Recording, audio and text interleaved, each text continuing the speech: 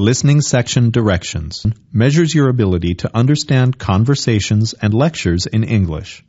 You will hear each conversation and lecture only one time. After each conversation or lecture, you will hear some questions about it.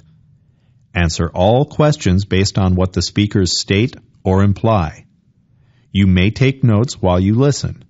You may use your notes to help you answer the questions. Most questions have 4 possible answers. In some questions, you will see this icon. This means that you will hear but not see part of the question. Some questions have special directions, which appear in a gray box. Most questions are worth 1 point. If a question is worth more than 1 point, special directions will indicate how many points you can receive. You have approximately 40 minutes to complete the listening section. This includes the time for listening to the conversations and lectures and for answering the questions. To make this practice more like the real test, cover the questions and answers during each conversation and lecture. When you hear the first question, uncover the questions and answers. Questions 1 through 5, between a student and a music professor. Hi, Professor Casey. How are you? Fine, thanks, Michael. I heard you got the scholarship for the summer program at Silverwood. Congratulations. Thank you. Thank you very much. I'm sure your recommendation helped me a lot. I was happy to do it. So, are you ready for summer?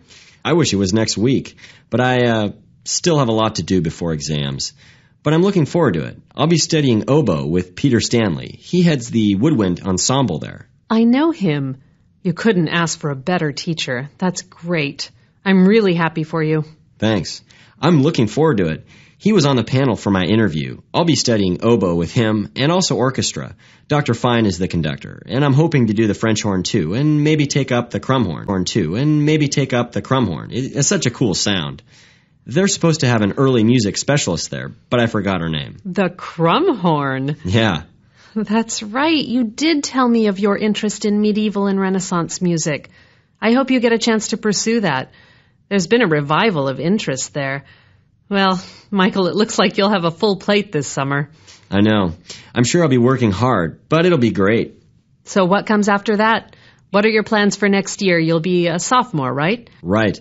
I'll be coming back here, so I'm sure I'll be seeing you. You'll still be teaching theory and composition, right? Of course I will, and I look forward to having you in class. What will you be doing this summer?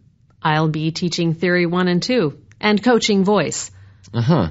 You're also in a band, aren't you? Outside of school. Yes, I am. A jazz quintet. We do mostly standards. I play piano and sing. For me, that's fun and relaxation time. My girlfriend said she heard you at the back alley. Yes, we play there every Wednesday night. You should come hear us sometime. I like that. I'll bring my girlfriend. She says you are really good. Well, then, I hope to see you some Wednesday night. I'll be there. Well, I gotta go now. I'm supposed to meet my German teacher in 15 minutes, and thanks again for the recommendation. It's my pleasure, Michael. You'll make the most of it, I'm certain. Good luck. Number 1. What topics do the speakers mainly discuss?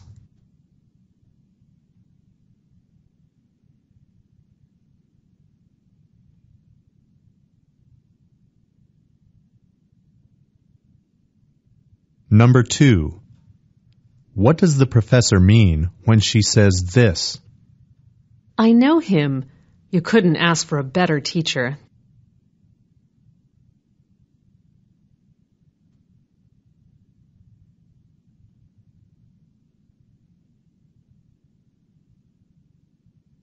Number 3. Why does the professor say this? Well, Michael, it looks like you'll have a full plate this summer.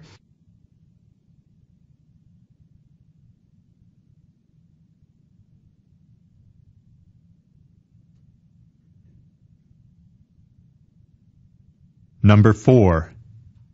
What does the professor do for relaxation?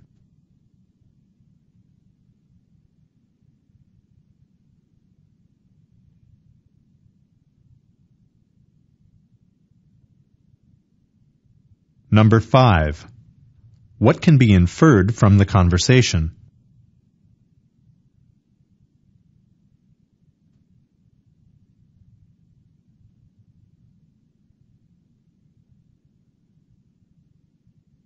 Questions 6 through 11 in a film studies class. In the first 2 decades of the 20th century, cinema established itself as a powerful mass medium. Movies were a popular entertainment for working people, but they were more than just entertainment. Movies were also regarded as high art by the intellectuals of the day. Many people believed that cinema, or film, would be the defining art form of the new century. Even in its earliest years, film was developing its own style, a style that was distinct from that of the theater. But what do we mean when we speak of film style? To put it simply, style is the texture of a film's images and sounds. It's the filmmaker's systematic use of the techniques of the medium. For example, staging, lighting, performance, camera framing, and focus. Editing and sound also contribute to style. A few filmmakers of the silent era were already developing film style, most notably in the editing technique of cutting. Cutting is when the action is broken up into separate shots or pieces of film, and then the shots are recombined to tell the story in a coherent way. Before cutting, the action in films was like it was in the theater. The action took place far away from us, and it was continuous. It wasn't interrupted by any closer views of the actors. Early film critics didn't like films that looked too much like theater. Theater was a well-recognized art form with its own traditions and methods. However, film was something new, and, it was an art form that owed its birth to the technology of the moving picture camera.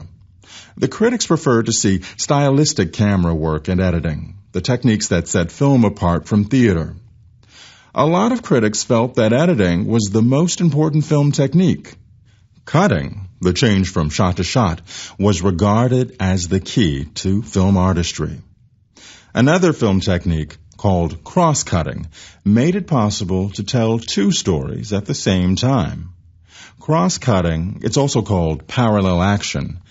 It involves showing segments from 2 different sequences, moving back and forth from one to the other, so the 2 stories appear to be taking place at the same time. Cross-cutting was used in the 1903 film, The Great Train Robbery. The film shows bandits escaping from the scene of their crime, and then it cross-cuts to a scene where the townspeople are dancing at a party, unaware the robbery has taken place. The audience easily understands that the 2 scenes are going on at the same time. The person who usually receives the credit for inventing most film techniques is D.W. Griffith. While Griffith didn't invent everything about film, actually he defined and redefined the innovations of other filmmakers, he created movies that critics and audiences recognized as a unique narrative form. This is because he perfected the elements of film grammar and the art of the story film. Instead of having one camera shoot a scene from one position, D.W. Griffith filmed each scene from many angles, and then he pieced together the sequences in the editing room. He used editing to heighten and control the dramatic impact of a scene. He introduced analytical editing, that is, breaking down a scene into shots that show closer views of people's faces or gestures. These closely framed shots are known as close-ups. The close-up conveys a character's emotions through subtle changes in the eyes, mouth, and brow. After D.W. Griffith, the close-up became a standard tool in the language of film. Number 6. What is the lecture mainly about?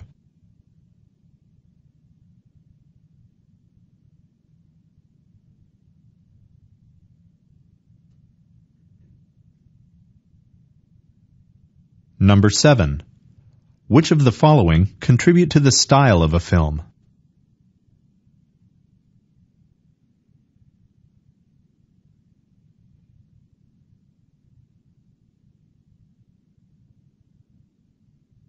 Number 8. According to the professor, why did early film critics dislike films that resembled theater?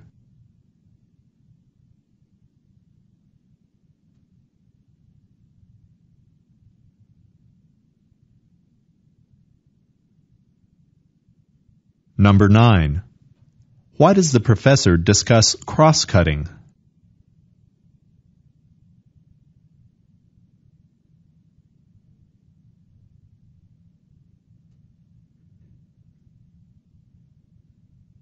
Number 10. Listen again to part of the lecture. Then answer the question. The person who usually receives the credit for inventing most film techniques is D.W. Griffith. While Griffith didn't invent everything about film, actually he defined and redefined the innovations of other filmmakers, he created movies that critics and audiences recognized as a unique narrative form. This is because he perfected the elements of film grammar and the art of the story film. What does the professor mean when he says this? This is because he perfected the elements of film grammar and the art of the story film.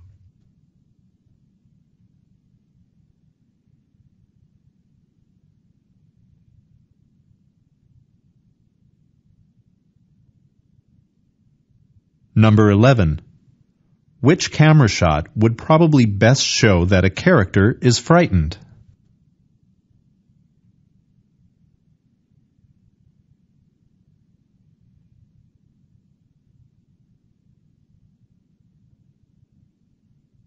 Questions 12 through 17 talk in a biology class.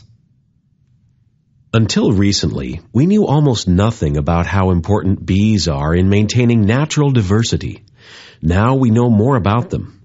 We know, for example, that honeybees are the dominant pollinators because they play a role in pollinating 4 out of 5 food crops in North America. We also know that honeybees, along with the other insects, bats, and birds that transfer pollen between flowers, all together, they contribute more than $10 billion a year to fruit and seed production on North American farms. Pollination is one of nature's services to farmers. So think about this. If you eliminated the pollinators, it would take the food right out of our mouths. We biologists never imagined we'd see the day when wild plants or crops suffered from pollinator scarcity. But unfortunately, that day has come. In fact, farmers in Mexico and the U.S. are suffering the worst pollinator crisis in history. So, what happened? Any ideas? Alicia? Is it, because of natural enemies? I read something about a kind of parasite that's killed lots of bees. It's true. An outbreak of parasitic mites has caused a steep decline in North American populations of honeybees. But parasites aren't the only factor. What about the pesticides used on farms? All those chemicals must have an effect. Most definitely, yes. Pesticides are a major factor. Both wild and domesticated bees are in serious trouble because of pesticides. In California, farm chemicals are killing around 10% of all the honeybee colonies. Agriculture, in general, is part of the problem. Think about this for a minute. The North American continent is a vast collection of nectar corridors made up of flowering plants. These corridors stretch for thousands of miles from Mexico to as far north as Alaska. And every year there's an array of migratory pollinators flying north and south with the seasons, following the flowers. The migratory corridors, the flyways, are like something like a path of stepping stones for the pollinators, with each stone being a collection of flowering plants. But our system of large-scale agriculture has interfered. During the past 50 years, millions of acres of desert in western Mexico and the southwestern United States have been turned into chemically intensive farms, planted with exotic grasses, creating huge stretches of flyway that are devoid of nectar-producing plants for migratory pollinators. What we have now are huge gaps between the stepping stones, patches of plants here and there. A couple of migratory pollinators are worth noting. One is the lesser long-nosed bat, and another is the most famous pollinator. What is our most famous pollinator? Or should I say our most beautiful pollinator? Oh, I know. It's the monarch butterfly. The monarch butterfly, yes. Millions of monarchs from all over the U.S. and southern Canada fly south every year in late summer. The monarch is the only butterfly that returns to a specific site year after year. Unfortunately, the herbicides used on the milkweed in the Great Plains are taking a toll on monarchs, and fewer of them are reaching their winter grounds in Mexico. Another important pollinator is the long-nosed bat. These amazing animals feed on cactus flowers. What they do is they lap up the nectar at the bottom of the flower, and then when the bat flies off to another cactus, the pollen stuck to its head is transferred to that plant's flower. But the long-nosed bat is having a tough time too. Some desert ranchers mistake them for vampire bats, and they've tried to poison them or dynamite the caves where they roost. Number 12. What is the talk mainly about?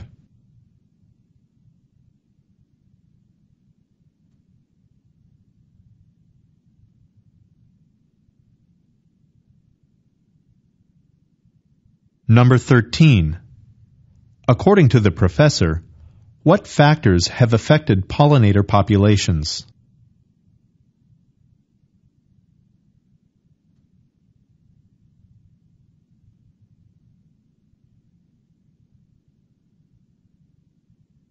Number 14. Listen again to part of the talk. Then answer the question. But our system of large-scale agriculture has interfered. During the past 50 years, millions of acres of desert in western Mexico and the southwestern United States have been turned into chemically intensive farms, planted with exotic grasses, creating huge stretches of flyway that are devoid of nectar-producing plants for migratory pollinators. What we have now are huge gaps between the stepping stones, patches of plants here and there. Why does the professor say this? What we have now are huge gaps between the stepping stones, patches of plants here and there.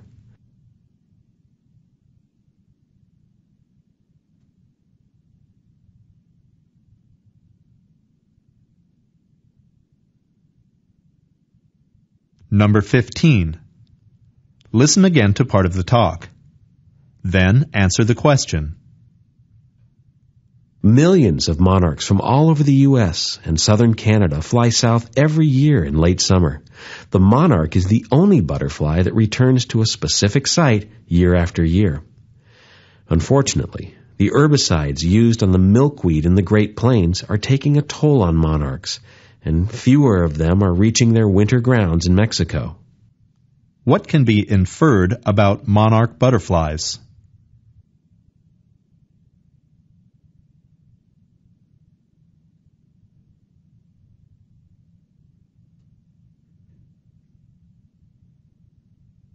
Numbers 16 and 17. Based on the information in the talk, indicate whether each sentence below describes the honeybee, the monarch butterfly, or the long-nosed bat.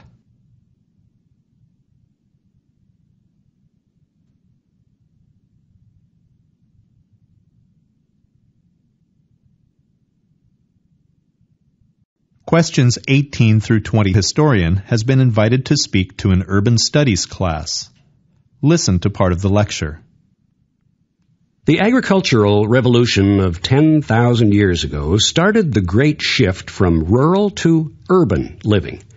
As human settlements evolved from simple groups of huts to larger villages and then to towns and cities, their basic pattern changed. The early rural villages grew naturally, sort of organically, as if they were plants or bushes, and buildings were clustered near water sources and around village gardens, with trees for shade and pastures for animals. A lot of us yearn to escape to these simpler, more romantic settlements of the past, but there are probably more of us who have a powerful urge to explore new ideas and to build bigger and better structures. We now have super settlements called cities. Our city planners and architects have converted the organic pattern of the village into a geometrically perfect grid. Our natural habitat has been transformed into an expanse of hard, straight surfaces with stone and metal and concrete and glass. Of course, the city is still a wonderful place for stimulation, for opportunity, and for cultural interaction. In fact, you could say the city is our most spectacular creation, and believe it or not, it still has elements of the rural past. In the average North American city, about 1/3 of the surface is given to streets and buildings. The rest is covered by trees and grass. Foresters call it the urban forest, meaning all the trees in city parks, the trees planted along streets and highways, and the trees in people's yards. The extent of this forest is sort of amazing, 2/3 of our urban space. The concept of a tree-lined village green has a long history, but one of North America's first public parks that was sort of created as a unified project was Central Park in New York City. Central Park was designed by landscape architects Olmsted and Vaux in the late 19th century. They took their inspiration from the gardens of European estates and the romantic landscape paintings from that period. Central Park was set in a rectangular site covering over 800 acres in the middle of Manhattan Island. By the 19th century, the original forest was long gone. The area had been used as a common pasture for farm animals, but eventually it deteriorated into a kind of urban wasteland dotted with garbage dumps. Olmsted and Vaux transformed this wasteland into something like its original appearance, with rolling hills, grassy meadows, and woody thickets with thousands of trees. The result is sort of an oasis in the middle of steel and stone. Central Park has been called the city's lung because of its purifying effect on the air, not to mention its effect on the human psyche. It remains one of the best examples of what we can do with the open spaces of our cities. When you look at how far we've come as humans, when you consider that we've developed something called civilization, you come to realize that the finest evidence of our civilization is the city. The city is a symbol of experimentation and creation, a place where we can come together for work and entertainment, for art and culture, for wonder and opportunity. And like the rural villages of the past, the city is where we come together to share cultural experiences with other humans, indeed, to define what it is to be human. Number 18. What topics does the speaker discuss?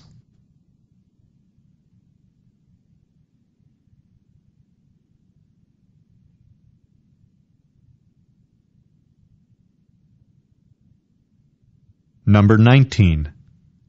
How did early rural villages differ from the cities of today?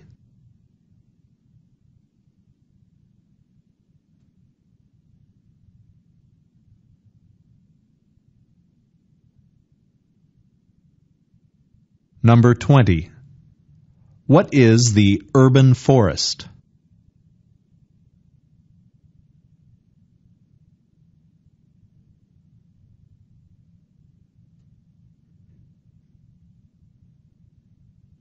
Number 21. Why does the speaker talk about New York City?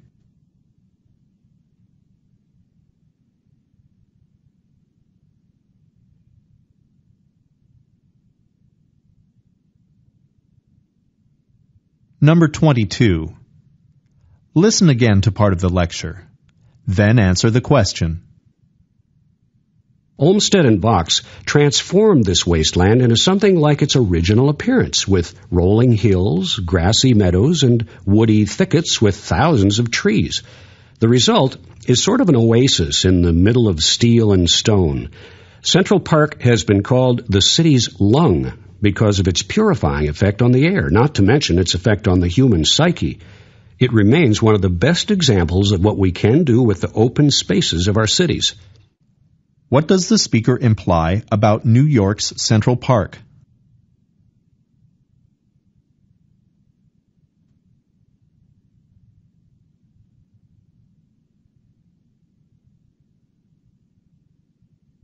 Number 23. What is the speaker's opinion of the city?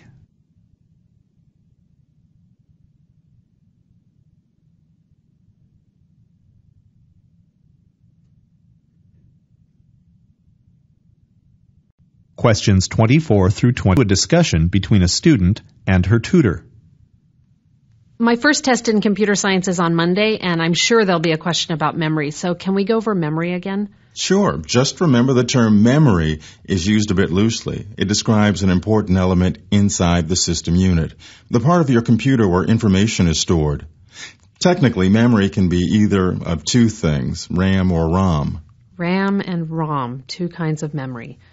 I need to be able to explain them. Now, what's the difference between RAM and ROM? RAM, or random access memory, stores the programs and data you're using in your current work session. When you turn off the computer, the information in RAM is lost. ROM, read-only memory, stores the information your computer needs to perform basic functions. And run programs that are built into your computer. Like the program to start up the computer. ROM is permanent memory. Okay. You said RAM stores the programs and the data. Okay, then what does the hard disk store? I guess I don't understand the difference between the memory and the disk storage. That's a really good question. I'll answer it with an analogy. Imagine you're at the library doing research for a new product your company wants to make. You found a cabinet of 100 file folders with all the information you need. You also have 5 sheets of instructions from your boss on how to use the information.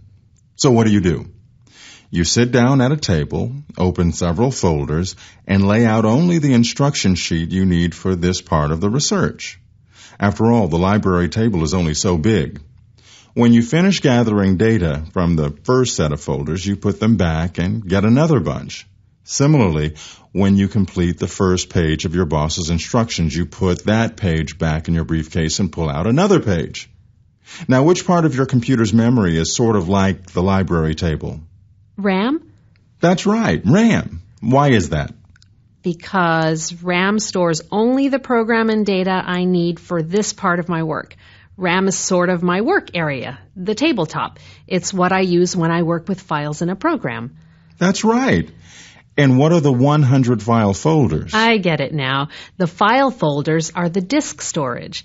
In a program, when I ask for another file, the computer gets it from the disk, the file cabinet, and loads it into RAM. What I mean is, it sort of puts the file on my work table. That's right. And by keeping in RAM only the file needed for your current work session, you can work much faster and more efficiently. When you're finished, before you leave the library, you clear the table and return all the folders to the cabinet. It's exactly like what the computer does. When you finish your work session on the computer, all the files are returned to disk storage. Number 24. What is the purpose of the discussion?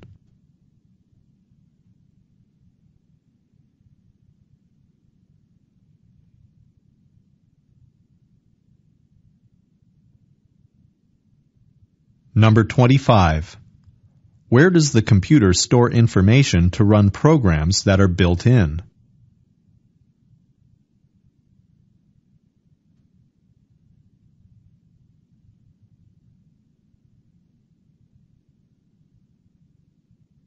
Number 26. Why does the tutor describe doing research at the library?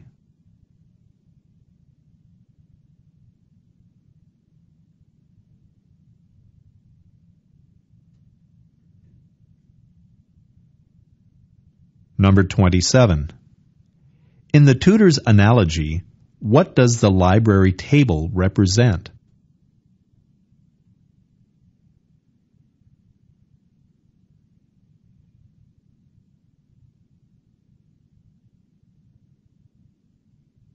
Number 28. The tutor briefly describes what happens during a work session on the computer. Indicate whether each sentence below is a step in the process.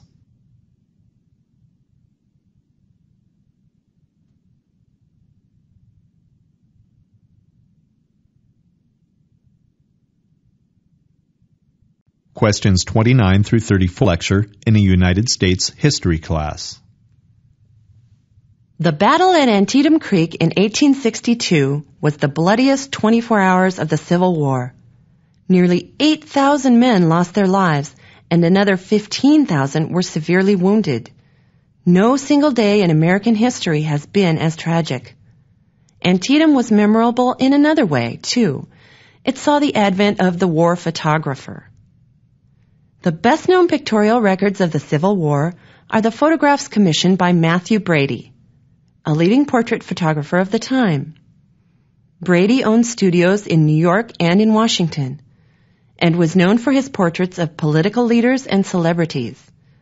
At the outbreak of the Civil War, he turned his attention to the conflict. He wanted to document the war on a grand scale, so he hired 20 photographers and sent them into the field with the troops. The battlefield carried dangers and financial risks, but Brady was persistent. Brady himself did not actually shoot many of the photographs that bore his name. His company of photographers took the vast majority of the pictures, images of camp life, artillery, fortifications, railroads, bridges, battlefields, officers, and ordinary soldiers. Brady was more of a project manager. He spent his time supervising his photographers, preserving their negatives, and buying negatives from other photographers. 2 days after the battle at Antietam, 2 photographers from Brady's New York gallery took a series of photographs that ushered in a new era in the visual documentation of war. This was the first time that cameras had been allowed near the action before the fallen bodies of the dead were removed. Within a month of the battle, the images of battlefield corpses from Antietam were on display at Brady's gallery in New York. A sign on the door said simply, "The Dead of Antietam." America was shocked. The exhibition marked the first time most people had ever seen the carnage of the war. The photographs had a sensational impact, opening people's eyes as no woodcuts or lithographs had ever done. The New York Times wrote, "If Mr. Brady has not brought bodies and laid them at our dooryards, he has done something very like it." Thousands of people, especially mothers and wives of men serving in the Union forces, flocked to look at these first dramatic images of death and destruction. Suddenly, the battlefield was no longer comfortably distant. The camera was bringing it closer, erasing romantic notions about war. Matthew Brady's work was the first instance of the comprehensive photo documentation of a war, the Civil War, which as a result became the first media war. Photography had come of age, although it was still a relatively new technology with several limitations. For example, the exposure time of the camera was slow, and negatives had to be prepared minutes before a shot and developed immediately afterwards. This meant that it was not possible for photographers to take action pictures. They were limited to taking pictures of the battlefield after the fighting was over. Another limitation was that newspapers couldn't yet reproduce photographs. They could print only artist drawings of the scene. Nevertheless, photography made a huge impact, and media coverage of war and public opinion about war would never be the same again. Number 29. What is the main idea of the lecture?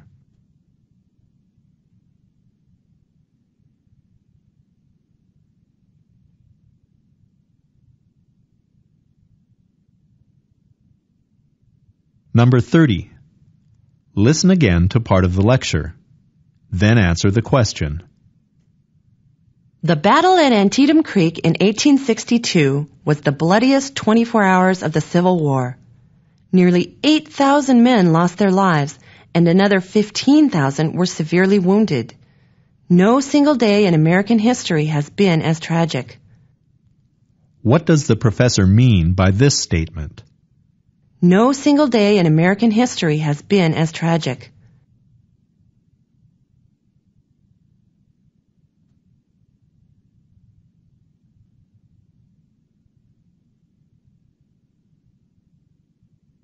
Number 31. Who was Matthew Brady?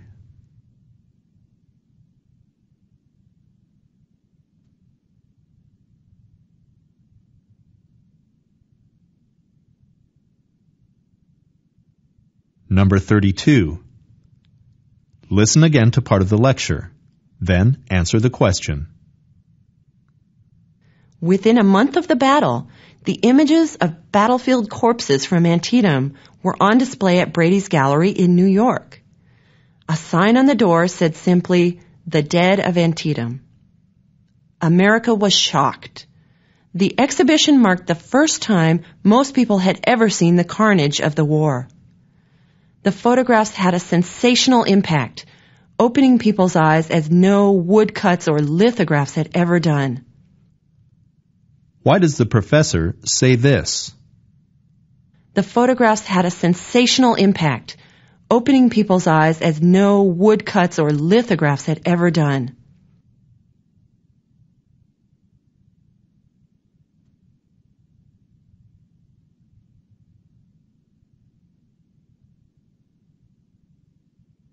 Number 33.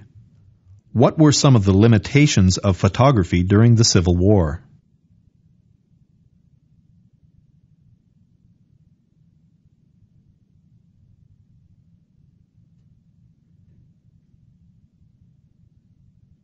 Number 34. What does the professor imply about Matthew Brady?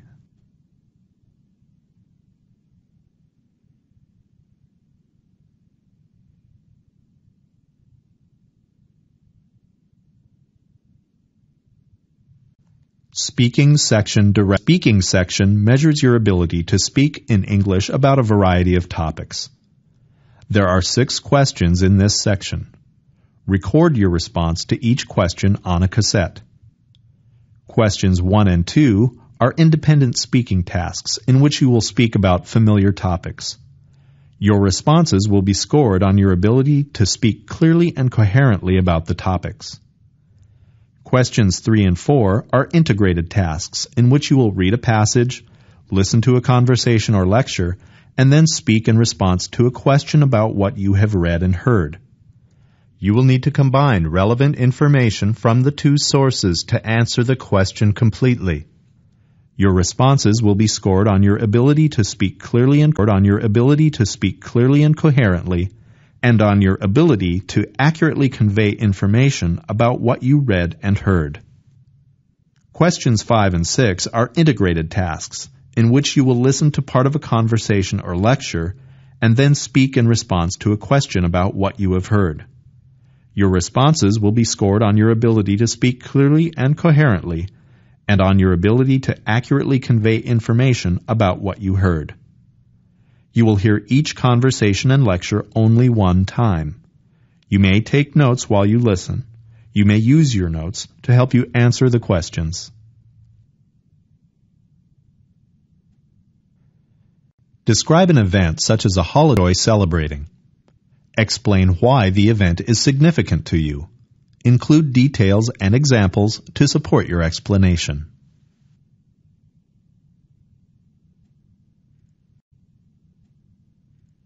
Some people keep in touch with friends. Others keep in touch by telephone. Which method do you prefer to use, and why? Include details and examples in your explanation.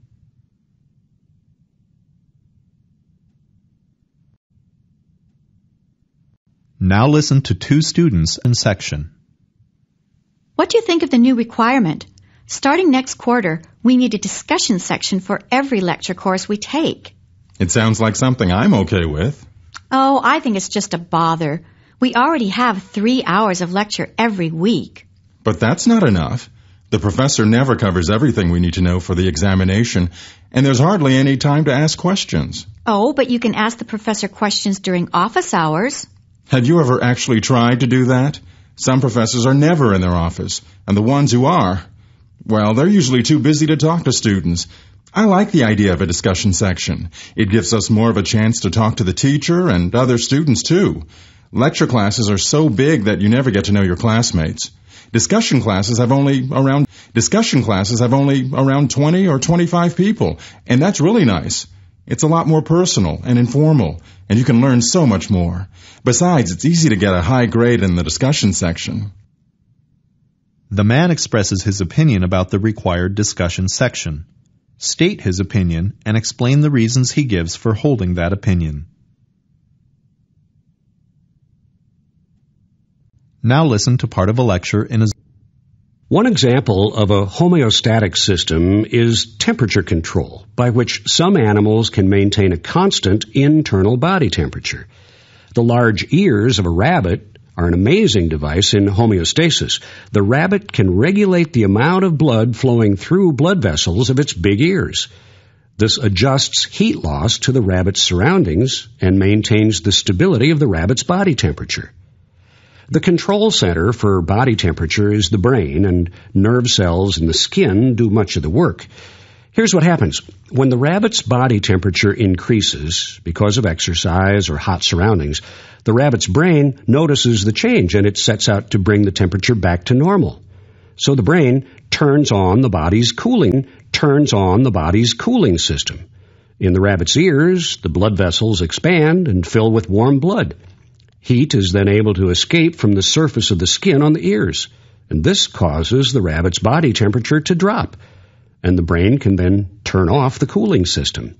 On the other hand, when the rabbit's body temperature decreases because of cold surroundings, the brain turns on the body's warming system.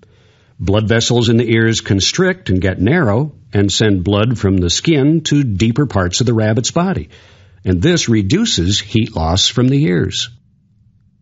The professor describes the large ears of a rabbit. Explain how the rabbit's ears are used in homeostasis. Now listen to a conversation between her. May I help you? I hope so. I need to get an official copy of my transcript, but it seems I can't do that because there's an unpaid charge in my student account. The charge is a mistake. It's for a window my roommate broke in our dormitory room. Somehow the charge ended up on my account instead of hers. The problem is, I need my transcript right away because I'm applying for a scholarship. I see. Well, the fastest thing would be for you to just pay the charge to clear your account, and then have your roommate pay you back. Or you could send your roommate in to pay it. Can't you just remove the charge from my account? After all, it's the university's mistake. I can't do that until I get approval from the housing office, and that could take a while. But here's what you can do. Go down the hall right now and talk to the dean's secretary. Tell her what you've told me. She might let us release your transcript now, and then we can worry about the problem on your account later. Describe the woman's problem and the suggestions the man makes about how to deal with it. What do you think the woman should do, and why? Now listen to part of a talk. The communication between a baby and a parent, especially the mother, has many of the same features as communication in music. One feature is timing. A mother and a child have a shared sense of timing, both before and after the child is born. It's like the mother and child kind of swing together in a common rhythm.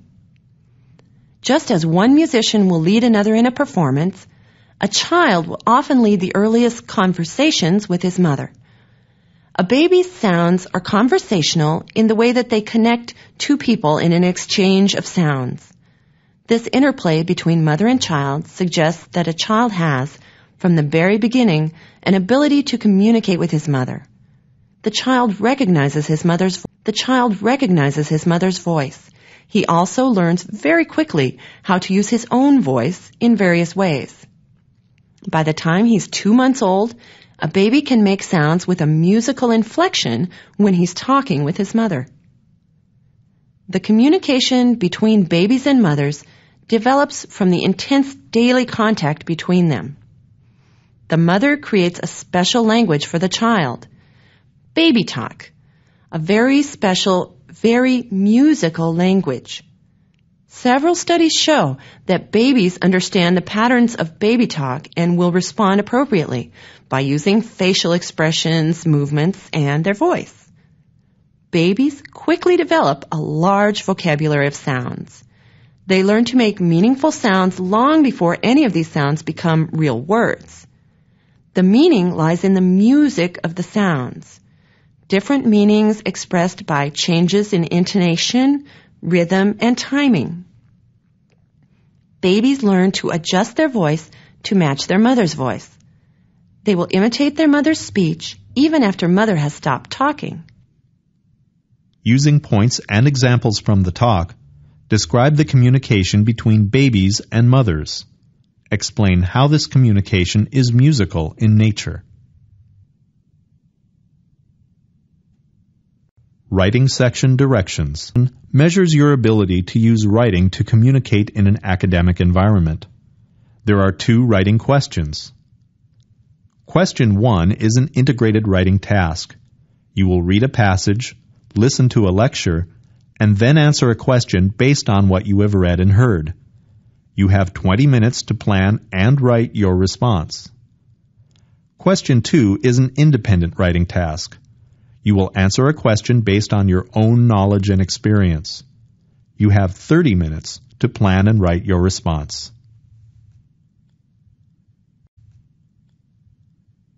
Now listen to part of a lecture on this. One area that illustrates the importance of visual spatial intelligence is the game of chess.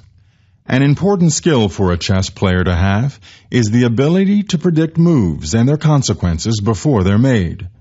This ability to plan ahead is closely tied to having a superior visual sense, or visual imagination, as chess players call it. In a form of chess called blindfold chess, a person plays several games at the same time. So, for example, a blindfolded chess player might be playing 10 games against 10 different opponents, moving from table to table around a room. His opponents can see the chessboard, but the blindfolded chess player can't. The blindfolded player's only information about the chessboard is from someone announcing his opponent's last move. So you can see why a strong visual memory is necessary. For most chess players, each chess game has its own character, its own shape, and this makes an impression on the player. The blindfolded player has to remember the positions of the chess pieces, since he can't actually see the chessboard. As he tries to recall a given position, he remembers his reasoning at an earlier time, and he remembers a specific move, not all by itself, but instead, he remembers his specific strategy and why that move was necessary. Chess players have strong visual memories of important games they've played in the past. This memory isn't just simple rote recall. It's really the memory of the game's patterns of reasoning. The chess player's memory stores plans and ideas and strategies, not just a rote list of moves. Chess masters have an amazing ability to reconstruct a chessboard they've seen for just a few seconds, if the pieces on the board are set in meaningful positions, as they are in the middle of a real game. But if the chess pieces are randomly located, then they don't have any real meaning, and the chess master may or may not be able to reconstruct the board. Summarize the points made in the lecture, explaining how they illustrate points made in the reading.